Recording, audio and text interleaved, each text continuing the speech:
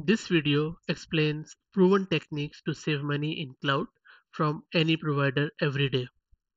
So it doesn't matter whether you're using AWS, Azure, Oracle Cloud Infrastructure, Alibaba, or any other cloud, you can use these techniques and these tips to save cost in your cloud every day. Best way to save money is not to spend at all. The second best way is to only spend it on what's required. This timeless savings principle is also valid in cloud or FinOps as they call it these days. In order to save money, first you need to know where you are spending money. So in cloud, how do you know where money is disappearing? Tagging is a magic potion here. A meaningful, well thought out tagging regime is the key. Make sure nothing in your cloud gets provisioned without tags. Tag means key as well as its value. Just putting in keys to the cloud resources without any custom value is meaningless. For example, if it's a virtual machine, you should put tags which would describe this virtual machine from 360 degree. Things such as who created this and when, which application this VM belongs to, who is the contact person if this goes down or if any maintenance needs to be done, is this critical or not, what schedule should it run to, any patching info, is database present on this instance or not, support hours, and so on.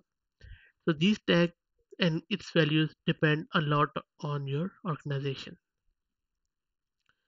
Try to automate these tags, keys, and values as much as possible. On provisioning the resources, all the resources must have tags, keys, and default or custom values. Try to populate these values as much as possible through your scripts. The less the manual effort, the better. For example, you can populate who created it and when through scripting. You can also use scripting to ascertain what's running inside. Is antivirus present and running, and so on.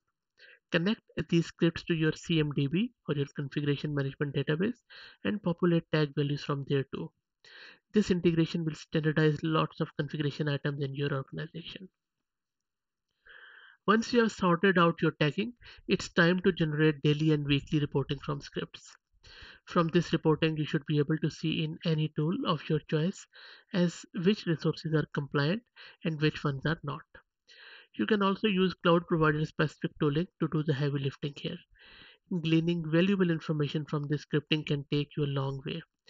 You can also use third party tools to view these cloud resources and their cost in graphical formats.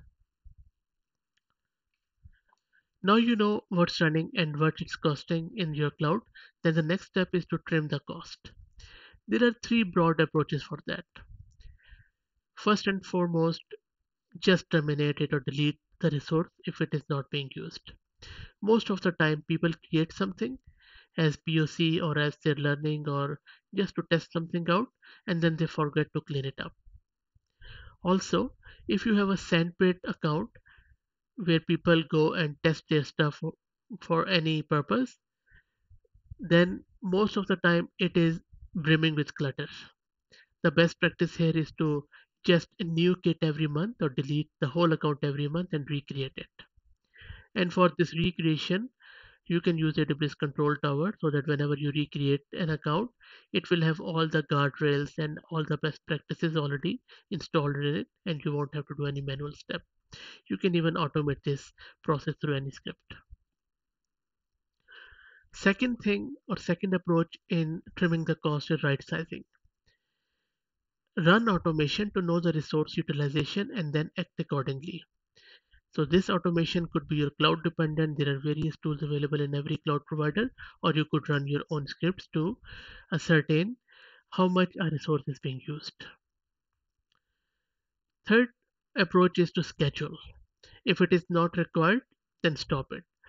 Most of the AWS or any GCP or Oracle cloud have been segregated into prod and non-prod workloads. Most or all of the non-prod workloads and even some of the prod workloads don't need to run 24 by 7. So during the off hours or during the weekends, there is no point in running them because every minute costs you. So when something is not being used, then turn it off.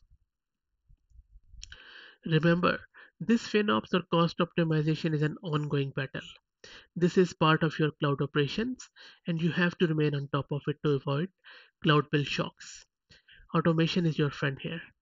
Above all, communication is key. Take support from your leadership team by showing them numbers and then get them to communicate above three cost optimization measures across the board to all stakeholders. Thank you later. I hope this was useful. If you have any comments or feedback, please put them in the comments. Thank you.